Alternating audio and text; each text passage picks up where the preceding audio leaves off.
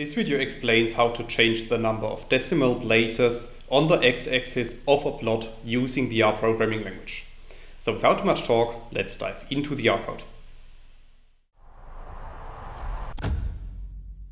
In this video I will show you several examples, and all of these examples are based on the data frame that we can create with the lines 2 and 3 of the code. So after running these lines of code, a new data frame object called data is appearing at the top right. And if we click on this data object, a new window is opened which is showing the structure of our data frame. And as you can see, our data frame contains 6 rows and the 2 numeric columns x and y.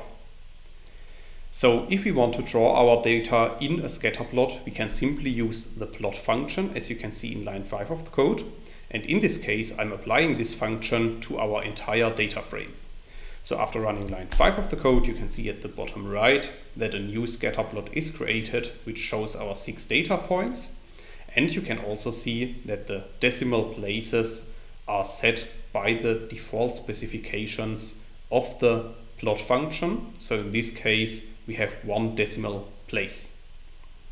Now let's assume that we want to change this. Then we have to specify the decimal places manually, and we can do that using the seek function in combination with the min and max functions. And I'm applying these functions to our data frame column x.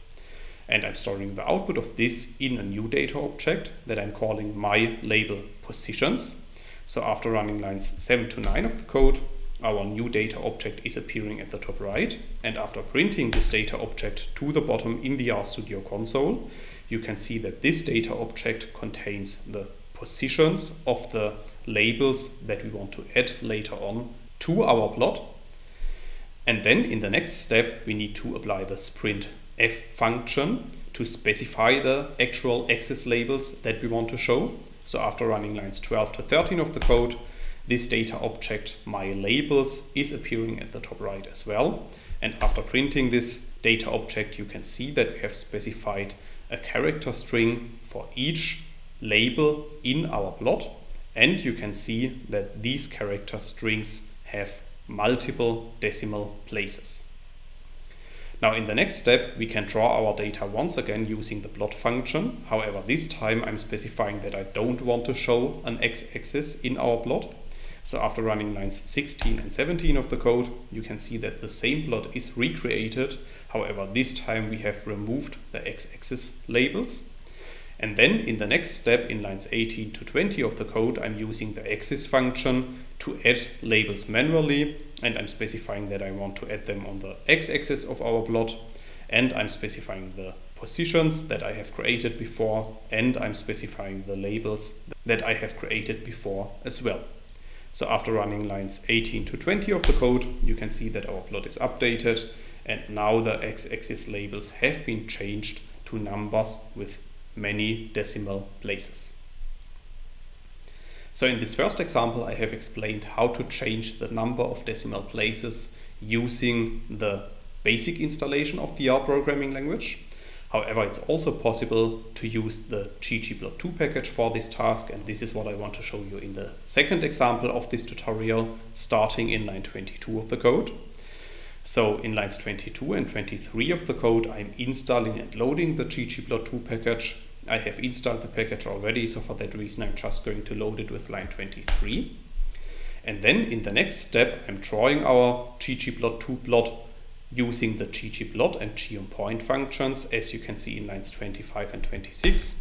So after running these lines of code, a new plot object called ggp is appearing at the top right, and we can draw this plot by running line 27, and then you can see that our data points are shown in a scatter plot in this typical ggplot2 layout. And you can also see that the decimal places have been set to the default specification of the ggplot2 package. Now, if we want to change these decimal places, we also need to install and load the scales package, as you can see in lines 29 and 30 of the code.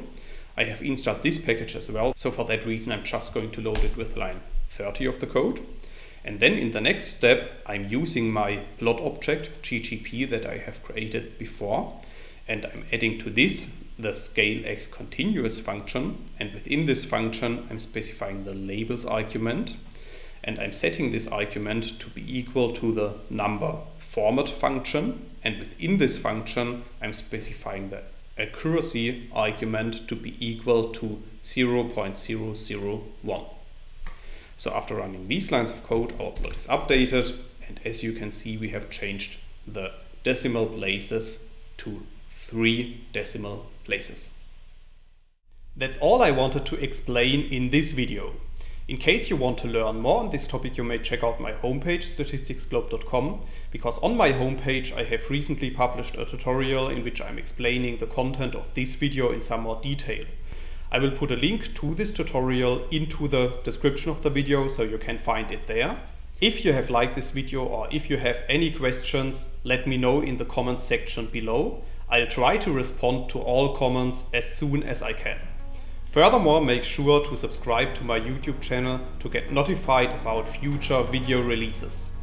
I have already published about 500 videos on this channel, and I'm releasing new videos on a daily basis.